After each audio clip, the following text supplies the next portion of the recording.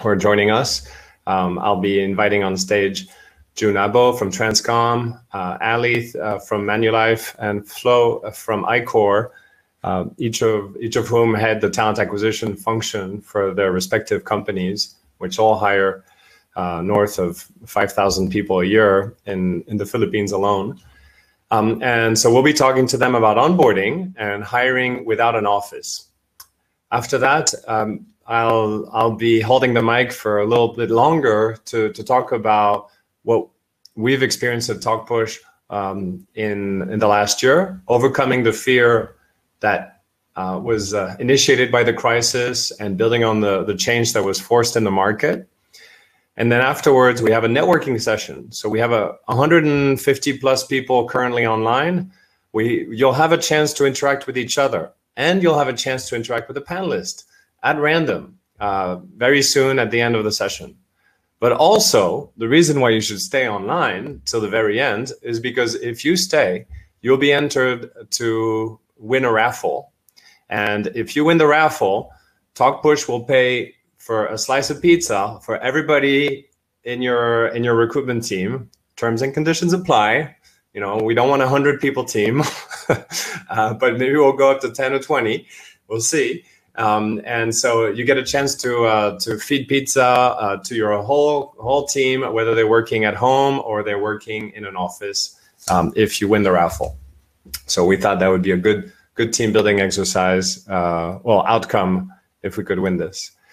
So as I was saying, these are the panelists who will be joining me on stage right now: Jun, Alethea, and Fleurette from Transcom, Manulife, and iQor, respectively. And so, ladies, gentlemen, if you'd be kind enough to join me on stage. Hi, Jun. Hey, Max. Hello, Flo. Hey, Max. Hi, everyone. And Alethea, hello. Fantastic. Thank you all for joining. Welcome to the stage. Thanks, Max. So you all had the HR function or talent acquisition function for some of the largest employers in the Philippines, and about a year plus ago, you all had to adapt to really rapid change. And I think we're all past the trauma of how to adapt a little bit, and we've kind of shaken it off. But let's take us back to that time, perhaps, of a year ago, when the biggest challenges of hiring remotely, and particularly on the onboarding side, hit you in the face. Can you remind us what you went through at that time? And I don't have a particular order in mind, so maybe we'll do alphabetically, starting with you, Alethea. Yes. Okay. Well, I think I've had a very interesting experience in this pandemic, simply because I was actually in a different organization when I first joined, or when I first experienced a pandemic. And I was the global head for onboarding for that bank. So I was managing all the regions across the world, and was basically the one responsible for ensuring that the digital onboarding was happening. And then I decided, for some crazy reason, to change organizations. So I actually experienced the digital onboarding as a candidate, right? So I think, from both of those perspectives, the main concern was really, how do you maintain the candidate experience? And it was very interesting because I didn't have the best experience onboarding with Manulife, and that was actually the reason I decided to take their job offer and really focus, because I said I can do this better than how they're doing it now. And because I was a candidate right at that point in time, and it was really seeing that in both perspectives really just highlighted how this pandemic is going to turn everything into a digitalization concern, as well as coordinating with the government. So it was such a shock to actually be going through that last year. Yeah, that's a really good hot tip for everybody who's in talent acquisition, which I know is most of the audience. If you're applying for a company that has a horrible onboarding process, that's it. That's where you should be working, because you got a lot of things you can fix. Great, thank you, Flo. Tell us about those challenges from a year plus ago, and particularly on the onboarding side. So, Max, I told my husband that once we have grandkids, I'm going to be spending days and days talking about the horrible experience of pandemic, because we get to live through it, right? But as we all know, there are so many learnings that came through. But let me discuss to you a few things that really shocked us to our core, because there is no playbook, there is no training that will prepare you for this. So one is, it was really difficult to connect with employees, right? You can't just call them and expect them to pick up the phone. And on the onboarding side, it was so difficult for us to get all the documents completed on time. So every company will have a list of, mandatory contractual requirements for them to be able to join us. And that has been really difficult. And then in addition to that, when the government started reducing the capacities of your government agencies, like NBI, the schools aren't open, their online portal is not very helpful. You have issues with your pre-employment medical clinics. All those put together is clearly, a nightmare. And I'm sure everyone in attending this event is nodding their head, trying to, relieve that experience. So when you put really big issues in front of people, that's when you're going to see teams actually working together. Because for us, this is the time that we have to prove our worth. This is the time that you have to do the noble job of giving Filipinos the jobs that they need. So yeah, I can go on and on, but trust me, you want Jun to also weigh in. I do. But yeah, there's a double message here. It's like, on one hand, it's overwhelming. On the other hand, it's hero mode. This is when we do our most important work. So that was, I think a lot of people went through those two emotions at that time. Yeah, Jun. Yeah, I echo everyone's sentiment. There is an Chinese curse that goes, "May he live in interesting times." And like it or not, we are living in interesting times. Just like everyone else, when we transitioned to the lockdown and the pandemic, its impact on work. Initially, thoughts within the talent acquisition team, it's okay, we're not going to be hiring, so there's not enough work for us. But lo and behold, after a month of slowdown, we started hiring and hiring and hiring. One of the few questions that we started asking ourselves, it's with our onboarding process, how do we make our candidates feel that they've made the right decision in terms of joining Transcom? Second one, and the most important one for me, I think it's how do we make them excited about being part of the Transcom culture? How do we help them prepare for the role that they signed up for, and how will employees fit in based on the new team, which they could not be meeting for weeks or even months? What we've learned early on, it's the pandemic and the shifting to working at home. It's much easier for new employees to resign when there's no feeling of loyalty or personal bond have developed. And again, organizational culture appears poor or remote, because again, most of our organization was centered towards building that rapport, that engagement and culture when they're on site, when you can see them, when you can touch them, when you can talk to them. But how do you translate that into this new normal? So yeah, those are the challenges that we face early on.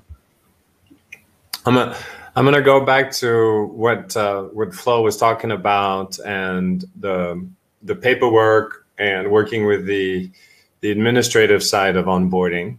But before going there, you touched upon a key point, Jun, which is the fact that you don't have the same opportunity now when you're on board someone to make them feel part of a community, and so it's easier for them to just stop showing up. And I'm sure we're all looking for ways to create that social fabric while not meeting people in person. I'd love to get some of the tips from this, very experienced panel. What are some of the initiatives that you can recommend as part of the onboarding specifically that will make somebody who is not going to shake your hands, not give you a hug, not have a meal with you, still feel part of the group and the community? What are some of the actionable tips you can offer our listeners, our viewers? I think, one of the things that really a very low hanging fruit that we did was to change our templates, right? You always have candidate templates that you send out via email and automated responses.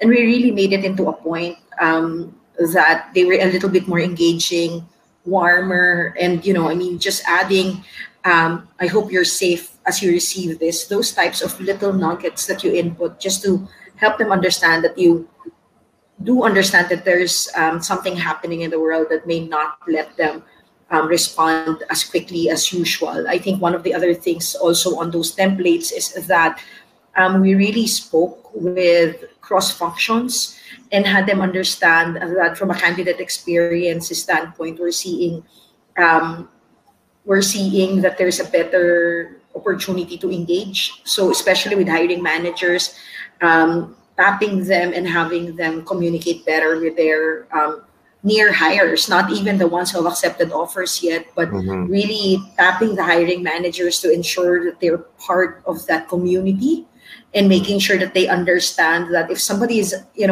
wasn't able to appear on an interview and there was no notice, we can't just blacklist them because that was in some functions, that was what they did. But our next reaction is always, are they okay? And we would send out a message saying, we noticed that you weren't able to do your interviews. Are you okay? And those little nuggets really helped us ensure that they see us as a caring organization. And we really meant it too, so it was really just putting more of our heart in the communication instead of just taking it off as another template to be sent out. Right. So don't listen to your instincts and send him a hate mail. No, just hold back. Okay, I've just been ghosted again. Something could have happened. Compassion first. Yeah, that's good.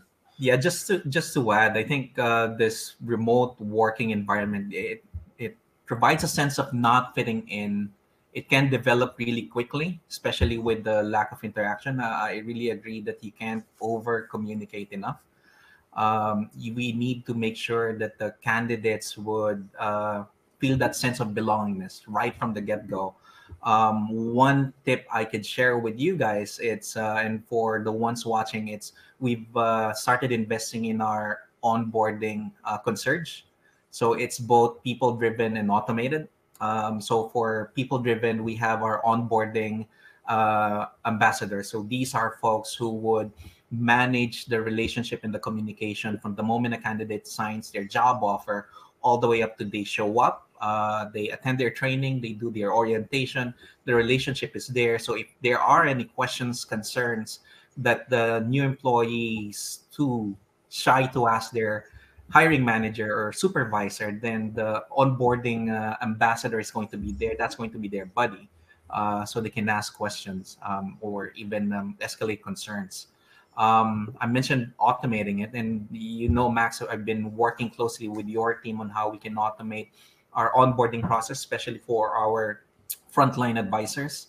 And the key for us when automating that, it's how do we focus on cultural immersion so that, again, focusing on that sense of belongingness, leveraging on our well-being platform and programs, because again, like what the earlier speakers in the earlier panel mentioned, employee wellness and well-being, mental health is important.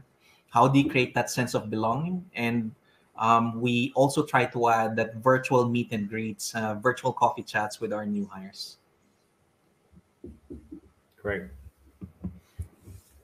Flo, did you want to add to the topic? Was everything covered? I can move to the next question. Yeah, go ahead, Max. Okay, I will.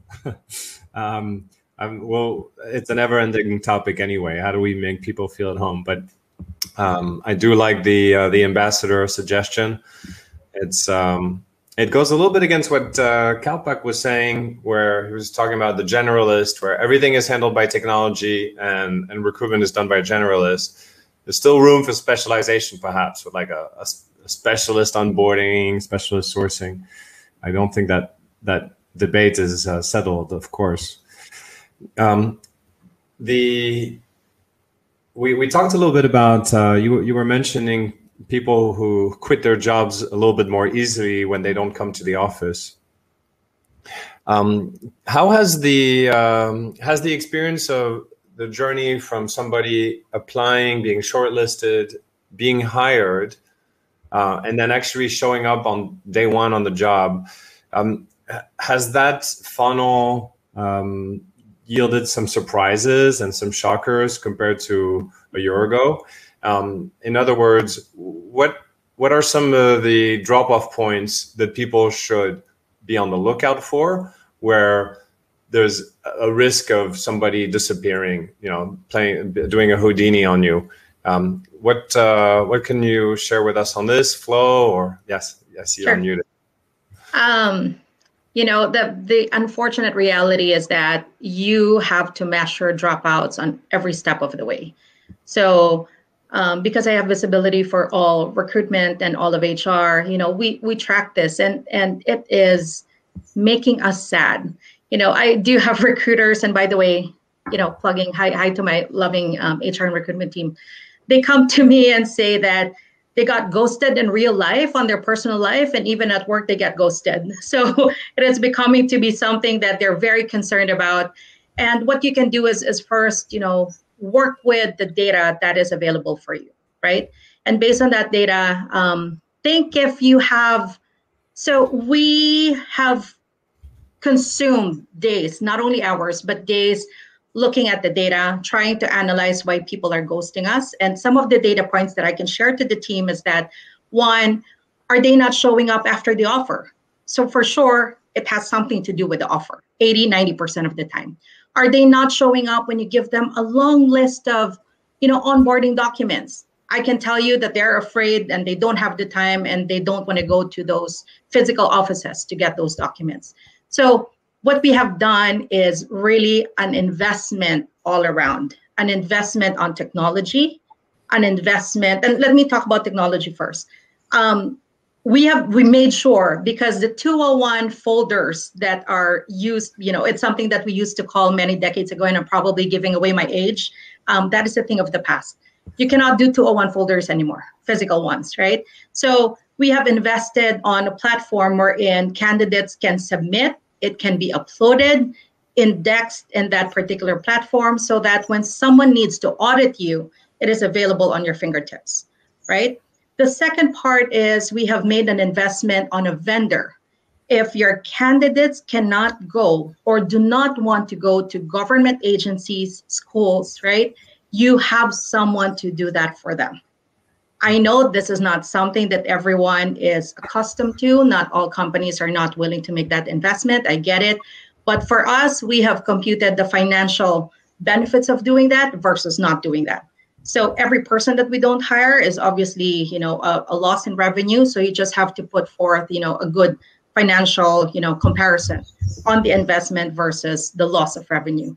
So, and above all that, Max, that I'm a mother, and happy Mother's Day to everyone that is here. Technology and platforms can only work if you have parents and support systems that can nurture them, right? So you have to train them properly. You have to invest on them the same way that we invest on our kids' education. You need to make sure that you're patient, because technology will not work 100% of how you desire the technology to work. So again, spending time with your frontliners is critical. Spending time understanding what the candidates are talking about you is really critical at this point in time. Mm-hmm. Just to add to that one, for one of the aha moments that we've seen, and I'm talking about our CSRs and PSRs, frontline advisors, we've seen an increase in terms of fallouts across the various stages of our recruitment funnel. it's really critical that you have a very rigid and strict funnel management in place, just so that you know what's going on at every stages of the funnel. But just focusing on the fallouts at the end of the funnel. So we see fallouts for those folks who signed their job offers but did not proceed with their pre-employment background checks. We've seen folks who've signed their employment contracts but did not show up on day one. And when we try to look at the different drivers, what we've noticed is that we've categorized our candidates, our new employees, into three profiles: the starters, the shifters, and the adapters. Starters, fresh out of school. Shifters are those with BPO experience. And then you have the adapters who are coming from different industry, first time to work in a BPO. Shifters, what we found out, it's they have a tendency to get attracted to the next shiny object. So even though they've signed a job offer, if another company comes along and offers them 500 pesos, 1,000 more than what they got on their job offer, they jump to that offer and ghost you. For adapters and starters, it's more important that we are able to reaffirm that they made that right decision. So identifying what are the different drivers that would trigger their motivations. So for example, is there a specific benefit that we have that we can then share with them, so as they're more inclined to push through with joining us? And I think a lot of it's really how you properly communicate it, and ensure that you have the right platform, that you're able to send these communication templates, messages, as well as have a live person that can still reach out and address their concerns at any given time. A real human being, flesh and bone. Flesh and bone. So old school. Fine. Fine. We're not over yet. The robots haven't won yet. Okay. Well, I think you raised an important old school weapon or a tactic of the recruiter, which is adapt to your audience. Recruitment is sales. Adapt to your audience. The audience, of course, is shifting. The psychology of the candidates is different than it was a year ago. Their demands are different. A lot of things have changed. And so I'd like to ask our panelists about the demands of the new hires. What are some of the questions that they ask now that you never thought they would have asked, a year or maybe 2-3 years ago? Or let's just say that the frequency of these questions has risen up. What are some of the new trends in terms of demands and that we need to anticipate for in talent acquisition? Alethea?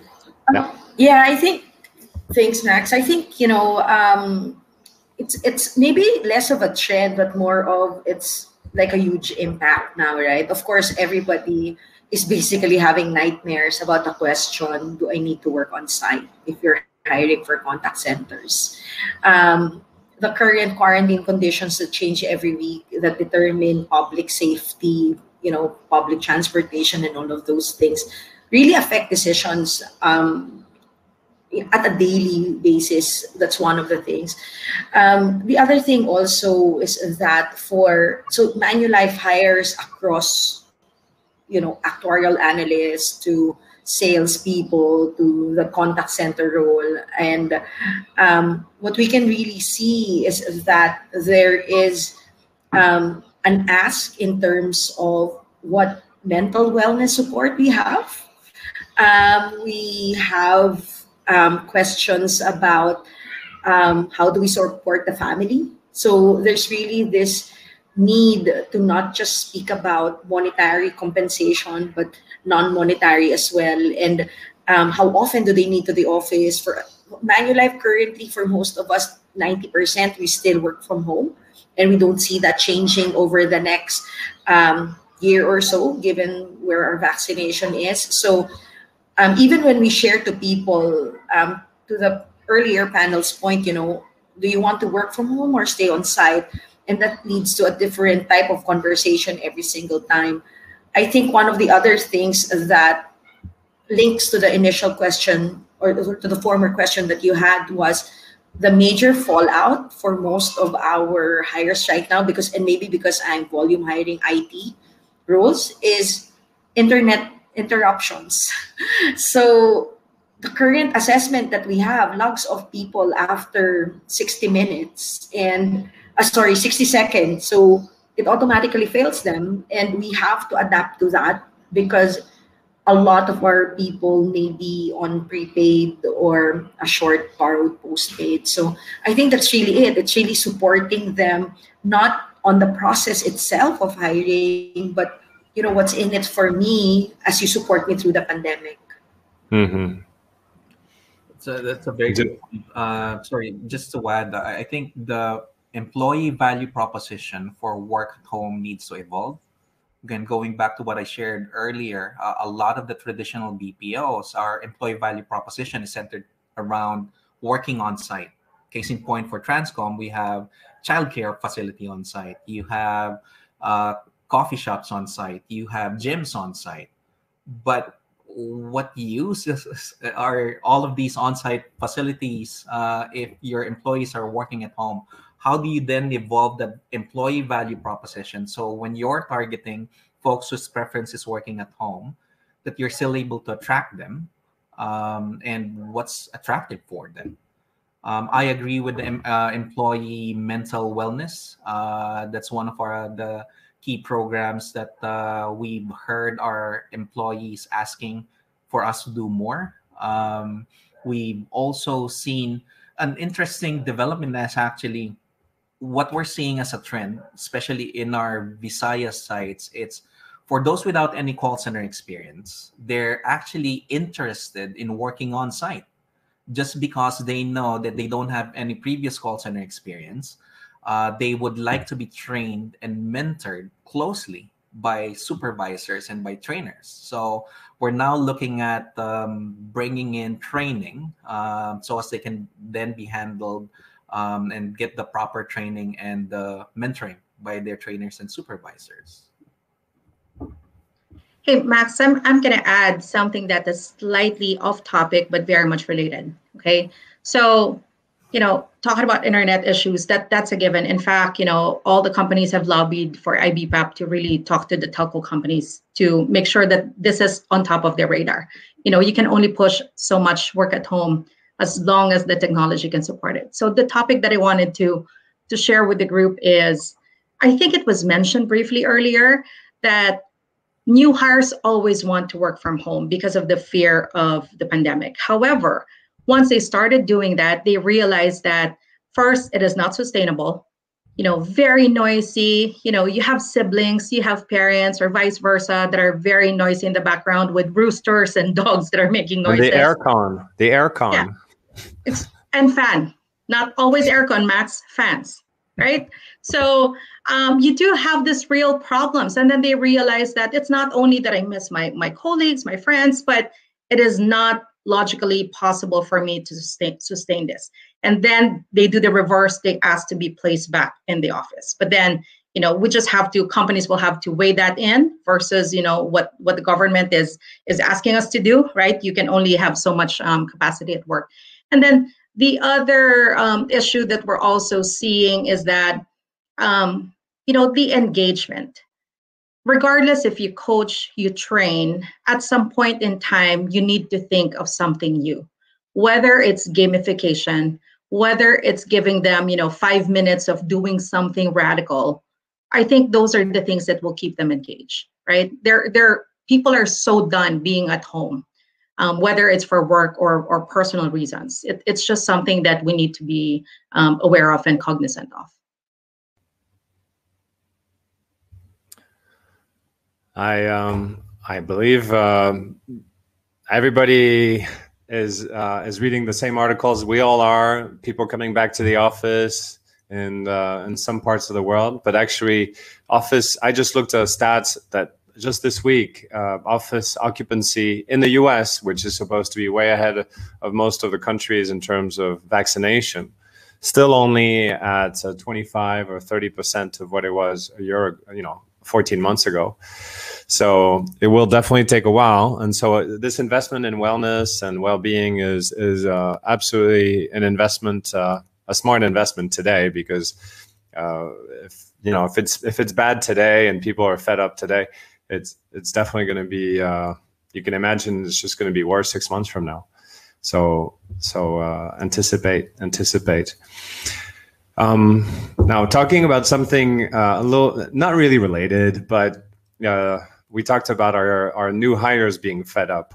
What about our recruiters being fed up, having to do all that chasing of documents and all that repetitive, mundane work around onboarding, repeating to them, go through the checklist, send me the documents, et cetera, et cetera, et cetera.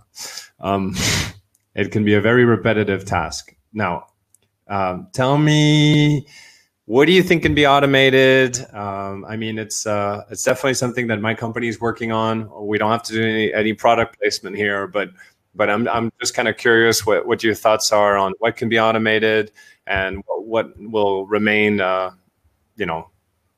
human. So, Max, I alluded earlier to a long list of requirements, right? Yeah. It begins with a serious review of the HR team with the support of their operations leadership team to really review it. Is it mandatory? Yes or no? Is it contractual obligation with the client? Yes or no? Or maybe it's a nice to have because we have been collecting it for many years, until now we carry that, that practice. So, we've done that. It's a painful exercise, but the result coming out of that exercise was huge, right? So, from a list of couple dozens to now, very critical. And by the way, again, because of the pandemic, you have to categorize them. Which documents do you need pre-offer, pre-onboarding, and post-onboarding? Okay, I'm addressing the elephant in the room. I don't think that all companies are going to share, all their issues, all their problems. I am doing that a little bit so that folks can actually learn. What I can share to address that problem, I will repeat a bit of what I shared earlier, is that every time you invest on a technology, and Max should be happy if I say this, every time you invest on technology, don't think of it as an additional expense for the company. You have to really weigh in and compare how much revenue loss are you experiencing for not being able to hire them on time. Not only hire them, but hire them on time. So every week that you're missing filling in your classes, that equates to thousands of dollars for every company, right? So technology platform, you need to be able to submit, index, and report on those documents real time. There couldn't be any delay in those particular processes. Latency is something that we hate, right? We cannot afford issues of system being down, latency. So, those have to be considered when choosing the right technology platform and even the vendors that you're going to be working with. For me, just going back to your question, what can be automated? Pre-day one communication. How to keep your candidates warm from the moment they sign job offers, reach a certain process, all the way up to day one. The communication there can be automated. Document collection can be automated and tracking. And then document creation, so employment offers and contracts, including signatures, that can also be digitized and automated. So that's quite a lot, Jun. Quite a lot. In fact, with your permission, in my next presentation, I'll give a sneak peek of a robot you have running on Facebook. Permission granted. Yes. All right. Great. Well, Alethea, did you want to add to the topic on automation, or was everything covered? We move on to the next question. We can move on. Okay. All right. I'm going to look at audience questions then. Blah, blah, blah. Audience questions. Let's see. We have one audience about wearing multiple hats. Are you considering partnering with recruitment firms? What are the things you expect from them? Okay. I think that's an interesting question. Staffing firms used to account for maybe 20% of hires in the BPO sector and in this space. I think that number has come down, but the RPO sector, our recruitment process outsourcing, always does well on the back end of a recession or of a crisis, because it gives companies an opportunity to grow without having to grow their headcount internally too fast for TA. What do you think that staffing firms and recruitment partners have a nice future ahead of them, a nice few quarters ahead of them, or do you see that their share of hire will continue to fall in trend with the last 5 years? Anyone? So my own personal experience has been that what June said earlier, we thought we were not gonna hire, right, a lot, and we actually ended up hiring a lot. And one of the two sides of a coin, where countries, especially first world countries, can't cope quickly enough with the effect of the economy, then they move the work to third world countries or developing organizations where labor is a lot less. And that really means that countries like the Philippines and locations like Chengdu start getting this huge amount of work migration that you did not plan or forecast for. And that's really where the RPO and the third party comes in, right? I think that definitely an RPO and the third party vendors for direct placements are one of the three legs of my stool right now that's keeping me sitting quite well. On the other hand, though, I think there is definitely a change in the way that we interact with the RPO or the third party vendors. There is we find that they can't cast a wide net right now. We have to be very specific in terms of sourcing strategies and be very, very strategic in what requisitions we give to them and for how long. So I think from an internal recruiting team standpoint, the team is a little bit more hands-on. Even the junior recruiters who work directly with the vendors recruiters, we actually have to be very aligned in terms of KPIs and deliverables, and be aware that the best way to coordinate right now is really just for open communication and consistency, and let them know that we basically have to ensure that they were aligned in terms of the profiles and targets that we have. But they're currently, we depend on them. Yeah. Quasi-integrated. It's kind of like the RPO model more than the traditional staffing firm model. Yes. Yeah. Great. Max, if I may, I like recruiting firms that are results-based, right? So obviously, depending on how many you hire, that's the contract that you have with them. We have our fair share of successes with some of our recruiting partners, but also something that I'm not sure if my peers have encountered.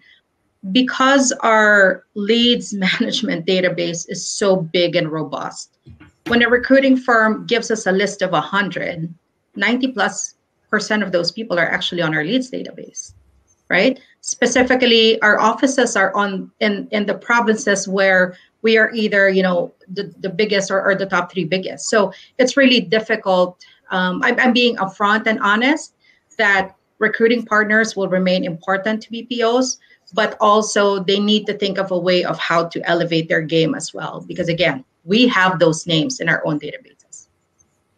Yeah, for us, I think we've been fortunate to have weaned ourselves from headhunters. And this is for volume hiring. For non-volume hiring, so these are for support folks, management executives, they will always have a niche. Specialized hiring like multilinguals, yes, will tap RPOs and headhunters. But for volume hiring, we're fortunate enough to have followed the global trend. It's gone down year over year. I think our highest was around 24% higher share 2-3 years ago. Now it's 5% higher share. And I think part of it's because we keep asking ourselves, these guys are sourcing based on the same pool that we're sourcing. So we just need to do a better job in terms of talent attraction. And one of the things that we wanted to get away from, we don't want to just keep on getting leads and endorsements from headhunters. We want them, if a vendor would like to partner with us, they need to own part of the recruitment funnel management, chase after their candidates all the way up to the job interview stages. So yeah, I think the future for headhunters, for volume hiring, for Transcom, it's going to continue to go get a smaller piece of the hiring share pie. Okay. All right. Well, same message. Up your game, specialize, and otherwise your market share will shrink. You've heard it. You've heard it from the panel. I'm sure the recruiters have that competitive fiber that they'll find a way to reinvent themselves, as we all do. In fact, that will be the topic of my next presentation, and I'm going to jump into that and thank my esteemed panelists, Jun, Alethea, Flo, for joining us. They head some of the most cutting edge talent acquisition operations in one of the most tech aggressive markets in the world, the Philippines, which I've had the pleasure of working with for years. And thanks for sharing. And of course, you know where to reach them. They're all on LinkedIn. And if you want to continue chatting with them, I'm sure I hope they're going to be attending the networking session later. Jun, Alethea, Flo, thank you very much for your time. Thank you so much, Max. Thanks so much. Bye, guys. Okay.